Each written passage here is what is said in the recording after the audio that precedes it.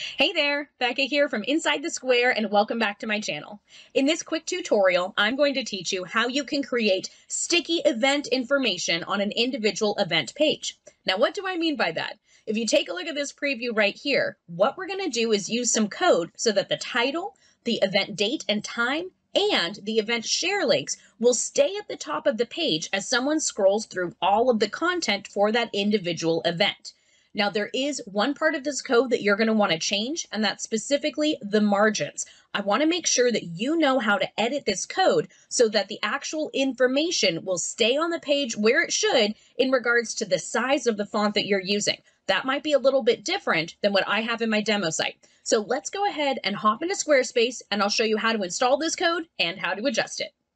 So here we are in Squarespace looking at a list of events, and if I click into this first event, you'll see I have the event information on the left. We've got a title, the date and time, as well as the add to calendar links. I have a bunch of content on the right, and as I start scrolling through, we'll lose that title and information about the event to see all of the other content on the page. But with CSS, we're going to make this stay in one specific position as we scroll through the content on the right.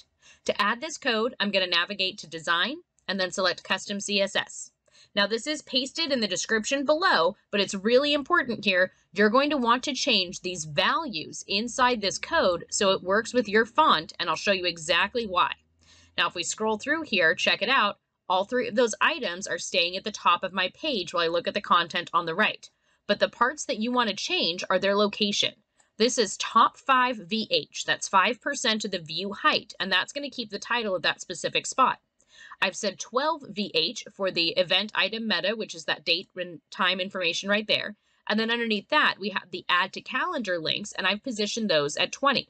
If we remove those, or actually let's just change them all to 5 so you can see, that is going to put them in the exact same position. When they reach 5% of the view height, they're going to get stuck, and this is going to combine all of them together, making them unreadable and unusable. Not fun. So I'm going to go ahead and change this to 12, for example, right here, and we'll change this one to 20, and that is going to space them out a little bit differently. Your font sizes will be different, so don't be afraid to adjust this number so it looks perfect for your own website. Again, this first one is the title. This second one is what changes the date and the time. And this third one is what changes the add to calendar links at the bottom. So adjust the actual value right here, 20, 12, and 5, so it looks perfect for your own website. Whatever you change it to, just select Save when you're done, and you'll be good to go. Alrighty, that's it for this quick tutorial. Those codes are below. Just make sure you edit those margins so it looks perfect for your own website design. Thank you so much for watching. If you liked this video, give me a like and a comment, and definitely subscribe to my channel because I post a brand new tutorial every single week, and I want to make sure you catch the latest. Thanks again for watching, and most importantly, have fun with your Squarespace website. Bye for now. If you liked this tutorial, you're gonna love my Squarespace CSS cheat sheet. I put all of my custom codes and pro tips inside one gigantic PDF available now at insidethesquare.co/CSS. That's insidethesquare.co/CSS.